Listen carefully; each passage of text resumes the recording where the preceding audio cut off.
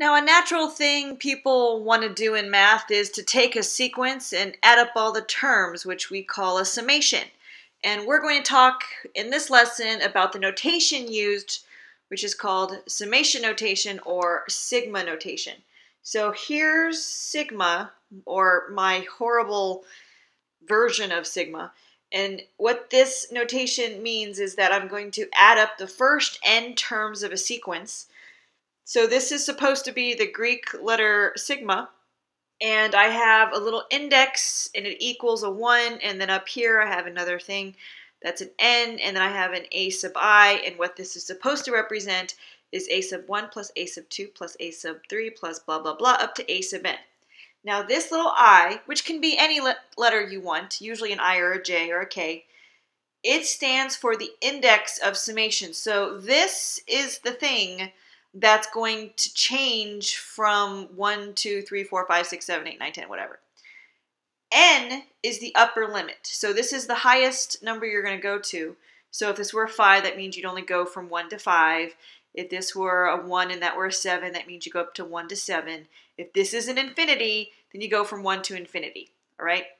Now, 1, in this case, is the lower limit. That's what you start with. So you start with the 1, and you don't have to start with the 1.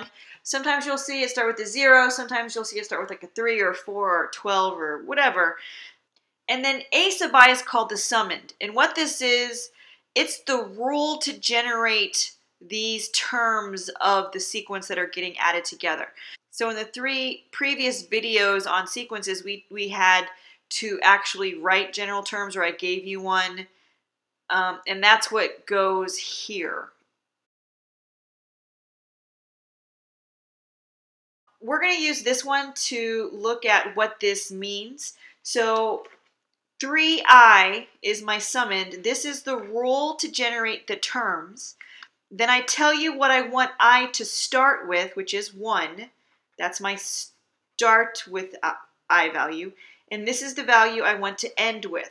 So what this notation means is I'm going to do 3 times 1 plus 3 times 2 plus 3 times 3 plus 3 times 4 plus 3 times 5. And all it is the shortcut way to write these terms of a sequence added together. Now, if your summand requires you to have an addition or a subtraction, what you have to remember to do is you have to remember to put it in parentheses like this, so that you know each term of the sequence is 1 plus the k squared. And so in this case, we look very carefully and we see that it starts with 3. So then I have the first term is 1 plus 3 squared, and the second term is 1 plus 4 squared. The next term is 1 plus 5 squared, and the last term is 1 plus 6 squared. And that's what this one means. And now, of course, we can use things like factorial, whatever I want in my summand. And in this case, I don't have it in parentheses because it's a quotient. You have to be careful with the addition or subtractions. With the divisions, you don't really have to worry about it. If you want to, you can put it in parentheses, but that's not required. Oftentimes, you won't see the divisions, the quotients written with the parentheses. And I chose this example just to give you a reminder that if you do start off at 0, in this case, 0 factorial does exist. Remember, 0 factorial is defined as 1. And if I expand this out, I get that. So like every other operation or every other symbol, there are properties that always hold.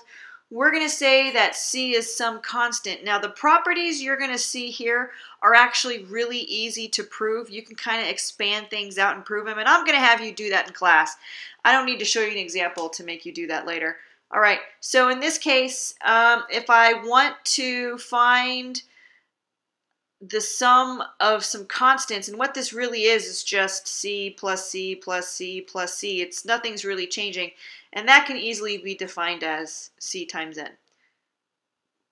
Another property is if I have some constant times my summand, then I can just factor that constant out. The next property is if I have two summons added together, I can just split those two up, and I can do the same thing with subtraction.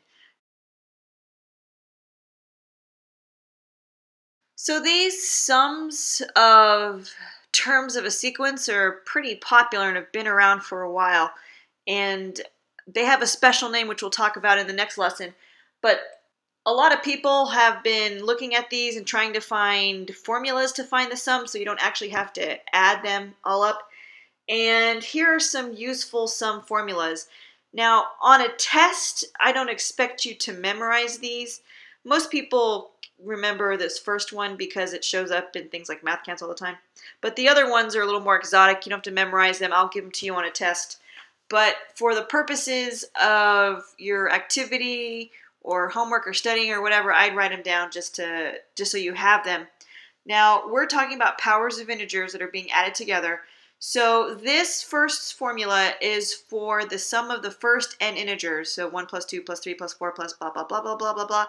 And this formula is n times n plus 1 divided by 2, made famous by Gauss when he was a little kid. This next one is the sum of the squares. So 1 squared plus 2 squared plus 3 squared plus 4 squared. And this n times n plus 1 times 2n plus 1 all over 6 is the sum of the squares. Now the sum of the cubes is n squared times n plus 1 quantity squared all over 4. And then these last two are like the exotic ones that you rarely have to work with. The sum of the fourth powers is kind of long. That's why you can see why I don't have you memorize it. It's n times n plus 1 times 2n plus 1 times 3n squared plus 3n minus 1 all over 30. And then the sum of the fifth powers is n squared, n plus 1 squared, 2n squared plus 2n minus 1 all over 12. And people figured these out, and we'll talk about how to prove them later. In the meantime, I want to show you how to use these and the other properties of sums to figure out what this is. Now, I'm using small numbers, so it's pretty easy just to figure out the terms and add them together. But you can use the sum formulas and the properties to expand this out, and I want to show you how. So first off, there's a subtraction. So by that property, that last property, I can write it as two separate summations being subtracted. And then I had that other property that says, well, hey, if I have a constant times my summand, I can just take it out. And so this is the same thing as 6 times that minus 4 times that. And what this is the sum of the integers, and this is the sum of the integers squared, which I have formulas for. And so I can turn sigma notation into a formula. And since n in this case is 4, I can go ahead and plug in my formula, 4 times 4 plus 1 over 2 minus 4 times then the formula for the square, which is 4 times 4 plus 1 over 8 plus 1 over 6. Now, I don't know if that's any harder or easier than just figuring out the terms and adding them together, but if I made this, 200 or something, then using the formulas is a lot easier.